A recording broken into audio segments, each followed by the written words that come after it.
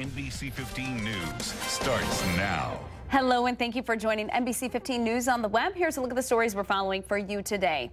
A teenager is dead after a truck hit a pedestrian in Dodge County. It happened last night just before 8:30 on County Highway G and Well Road in the township of Lowell. A 17-year-old was walking along the side of the road when he was hit by a man driving a truck.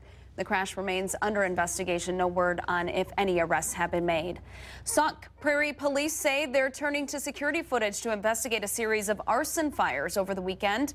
The 3 cases involved a trampoline, a pile of wood, a dog kennel, and a trailer camper set on fire Saturday morning. The owner of the trailer camper is estimating more than $100,000 worth of damage. Police are looking at security cameras from nearby homes of the damaged properties. A Columbus 6th grader's dreams came true this weekend when he played tackle football. Owen Raleigh can't play football because of an accident. So his best friend asked if Owen could sit on the sidelines for a game. His parents got him a jersey with his name on the back. Then the football team made him captain for the day. It was the opposing team who asked if Owen could come in as quarterback.